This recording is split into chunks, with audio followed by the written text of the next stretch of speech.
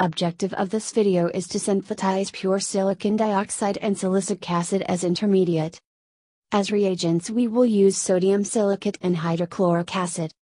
Sodium silicate is very useful chemical and it can be found in hardware stores. As we do not know what concentration are our starting material, we are going to make a small sample and then scale this up. So measure 40 milliliters of sodium silicate. To this small sample we will be adding hydrochloric acid or something what will form a sodium salt and leave silicon dioxide alone. You can probably go with excess hydrochloric acid, but if you want to dry it without washing, a lot of HCl gas will be produced. If you add less acid than stoichiometric U, there will be unreacted sodium silicate that may act as a cementing agent and may cause also problems. I think that a little excess of acid is the best way to go. Once again, this depends on what is your expectation, as what you see is definitely not the only way this reaction can be done. Using syringe, measure about 15 milliliters of acid. Add it to sodium silicate solution by small portions.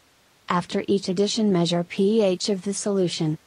Sodium silicate is strongly alkaline.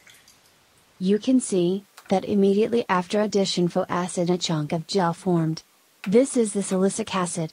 Besides being the source of silicon dioxide and some health related uses, there seems to be not many uses for this substance. It seems that concentration of sodium silicate was pretty high. To make this mixture workable we will add some water. We are not aiming for pure material, so we add tap water. If you want pure silicon dioxide you may use only distilled water.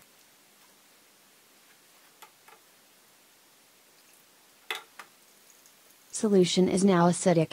But as silicic acid polymerizes it traps some sodium silicate, so it cannot react with acid. We have to break solids to as fine pieces as possible. These bubbles are formed because I stored sodium silicate in open container and it reacted with some carbon dioxide. If you have fresh material there should be no gas involved.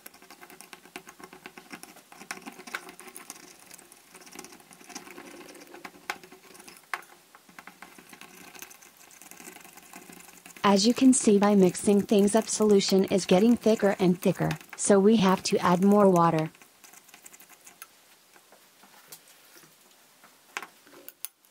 There can be still some unreacted material, but this is only a sample so we don't really care. pH level is about 6, so there is no need for any adjustments. Hey! Say hello to Mrs. Salad Cat. For full-scale process we will use 2 liters plastic bottles. To bottle we add 300 milliliters of sodium silicate solution. The lower the concentration of silicate, the better mixing will be and less mechanical agitation will be needed. About 500 milliliters of water is added, but we recommend at least 1 liter. Maybe even splitting silicate solution to 2 bottles. Solution is mixed well, because sodium silicate has high viscosity. We used about 10 milliliters of acid for sample, we should use at least 80 milliliters.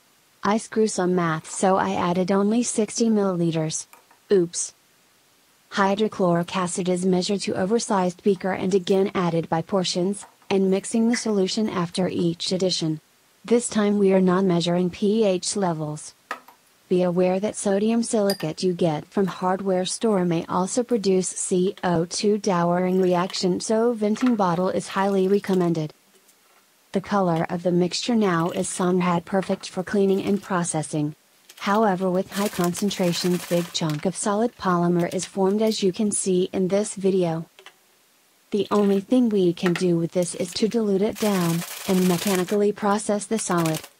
You may use high capacity grinder if you have one, but there will be some acid which didn't had opportunity to react to it may react with steel during processing, and contaminate your product.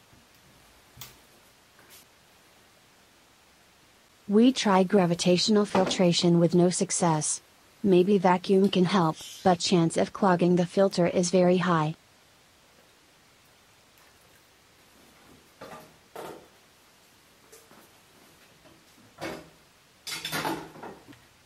As we don't have grinder that can handle this amount of material, We push larger chunks through about 0.5 mm screen. You may use gloves in this process because of contamination of product and acid presence. This process is really messy, but worked very well. The idea is to simply expose as much a volume of solid to hydrochloric acid.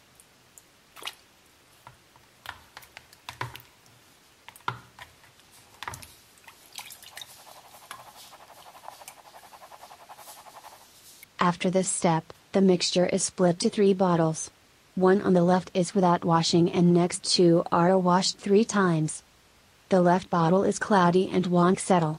This may be due to unreacted sodium silicate as we used less acid than we should as was mentioned. In the washed material however there is sharp edge between silicic acid and water layer. This is bottle after 1 washing. When the silicic acid settle down it has tendency to stick to itself. So to remove water we simply siphon it out with some PVC tube. You may also decant water but this may be not as efficient.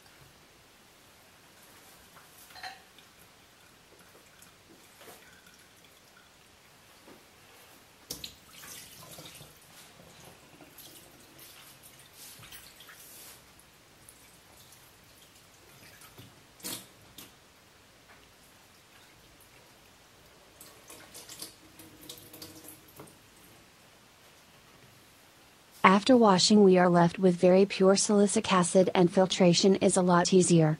Content of 1 bottle fills 2 coffee filters. Once again vacuum filtration will be much more efficient because filtrates still contain a lot of water. If you don't have vacuum source, pours man method is to squeeze filtrate to force the water out. This way most efficient method may be to use a larger sheet of cheesecloth and use that instead of coffee filters.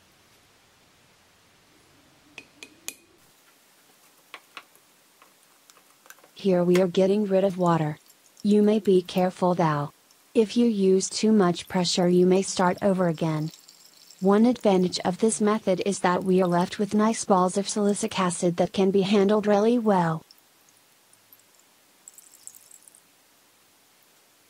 To convert silicic acid to silicon dioxide we must remove all water present. This simply means to boil it off. You can use hot plate for smaller samples or ventilated oven for larger amounts. Or more stylish method. We put silicic acid on few layers of aluminium foil and spread it evenly. If you didn't wash your silicic acid it will contain some sodium chloride. This is not a problem in terms of purity. Removing sodium chloride from dry sand is much easier. But if you ever try to heat sodium chloride, you may find that it tends to crack and bounce all over the place. We did this drying without washing, and it was exactly what happened. So to keep it least messy at drying stage, washing is good idea. After some time this island of drying material has formed. To speed up this process a bit we crushed bigger pieces to expose as much surface area as possible to air. If you are after silica gel you may want larger chunks instead of powder so crushing may be done in dry state. If we had microscope to test material for pore sizes we may do this. There is a video to test for pore size from NurdRage. Link will be in description. However without microscope this may take time and measurements and there is large room for errors as in every indirect measurements of this complexity. We are left with this much of powder after drying. Average grain size is about 0.8 mm which is too big for us. This dry material is silicon dioxide or simply sand. These grains are not crystalline, so to get smaller grain size we can simply grind it. To limit exposure to sand dust we add a small amount of water which is quickly adsorbed.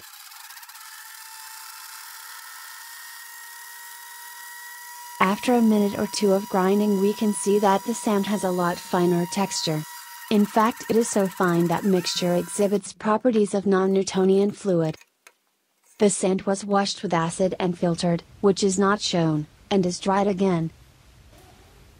When almost dry, and agitated due to water evaporation it looks almost as if there is no friction. The sand is moving very rapidly and dancing around and it is not looking like it is going to stop. Very nice. Finally, it is time to weight the final product. Also, due to smaller amount of hydrochloric acid, it is fair to calculate yield based on hydrochloric acid. With 30 grams of silicon dioxide, the yield is 81% based on hydrochloric acid.